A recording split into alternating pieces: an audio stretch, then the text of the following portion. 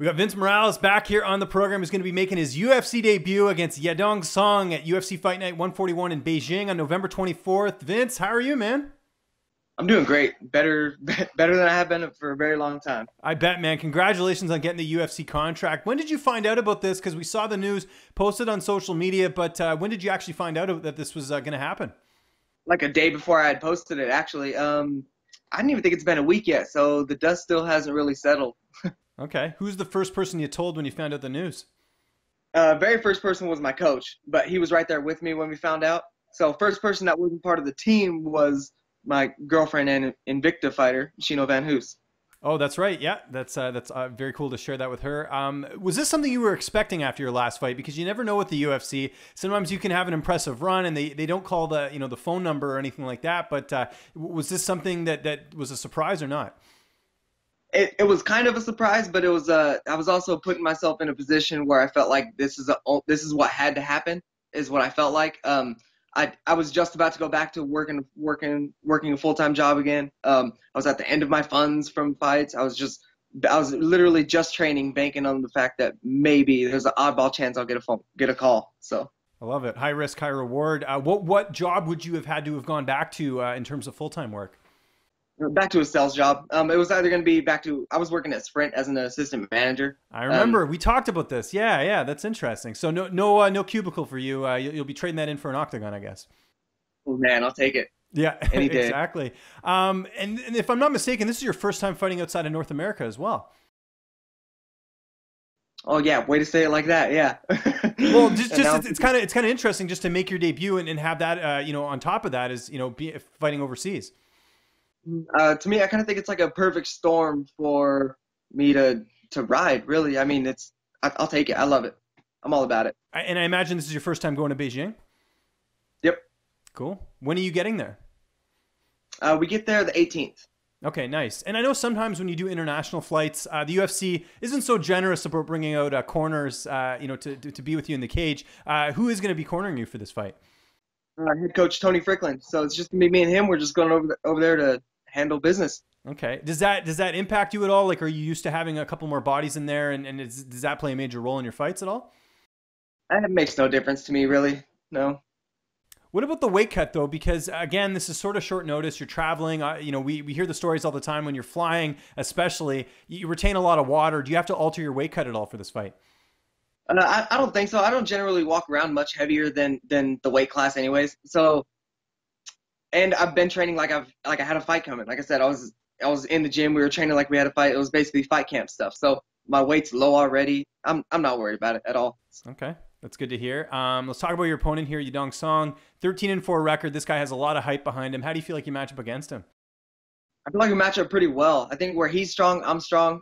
He looks like, I don't know how this will play out in the cage, but he looks like he might be physically stronger, which is fine for me. I know he's a good prospect. I think it's got me probably.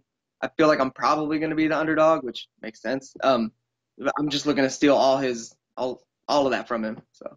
Yeah, and what's the mentality going in here? Because again, this is short notice. You're going into his backyard, so to speak. Again, I talked about the hype behind him. Like, it must be kind of like you don't really have much to lose in this fight, whereas he does. I mean, he's supposed to win this fight, right? To a certain degree, he's one of the guys fighting in his hometown. Yeah, yeah, that sounds like all the pressure's on him, which I'm fine with. A lot of times I prefer being the underdog. I think it'll look even better that it's going to show short notice, even though I was training like I had a fight. I never really game plan for any fighter in particular. I'm just trying to get a better version of me. So that's what we're going to get in there. Are you a guy that looks at the odds when the fight comes out and, tells your buddies, hey, listen, you can get me at, because it sounds like you will be the underdog. I mean, are you going to message some friends and be like, hey, listen, put some money on me. You'll have to buy me dinner, but I'll make you some money too. I might have to do that this time. Yeah, I don't see why not. Like I said, I think it's just a perfect storm for me. And in these kind of moments, I feel like is where I shine the best. So. And how important is good management? I had the tweet out there last week. This is going to be 3 Iridium fighters signed to the UFC in the last week. I mean, that's impressive for any management company. I know Jason has really done a good job with you in your career. Yeah, Jason's the man, really. It proofs in the pudding. I mean, I don't see any other management company out there getting 3 fighters in the same week like that. Let alone the same day, I think. I'm pretty sure we all got announced at the same time. So he's doing great. I'm super pumped to be part of Team Iridium. Training camp. I know this is short notice, but you're always a guy that's in the gym training. How have you structured things ahead of this matchup? Pretty much the same as usual, business as usual, really. We get our strength and conditioning, we get our cardio in, and then we get our techniques and drill stuff. The only thing different this time, we're adjusting some of the sparring schedules just because we're trying to cram in a few extra. Normally in the last 3 weeks, we're not getting that much sparring. This time we're trying to double that up a little bit. Okay, that makes sense. What about training partners? Who are some of the guys you've been working with ahead of this fight? Main one's going to be Casey Johnson. I'm hoping I can get my cousin Ricky Simone to come down just for a little bit. That guy's a savage. He's the next big thing, I think. So I'm hoping I can get him to come down. But we've got a solid team here. There's a college wrestler, Jacob Hoshino. He's the man. He's one of my main sparring partners right now. We got a few other guys in the gym. It's working out real nice. How do you see this fight playing out on the 24th? So every time I think about it, it seems it's going to be a high volume, explosive, fast paced fight until somebody's gets broken, which I don't think I'm that guy. So it's going to be a good fight. I'm fight of the night, maybe, hopefully. And what's been the feedback for you getting signed from the UFC? I'm sure there's a lot of people that have helped you along the way. I'm sure you got a lot of really cool messages. Like, is there anything that really stands out that, maybe someone you haven't heard from in a while being like, hey, man, congratulations? I've had a lot of that. A lot of that, actually. A lot of the same people that are always there, I think they were even more hyped than I am. I'm trying not to think about it too much until after the fight. I'll celebrate and think all of that after.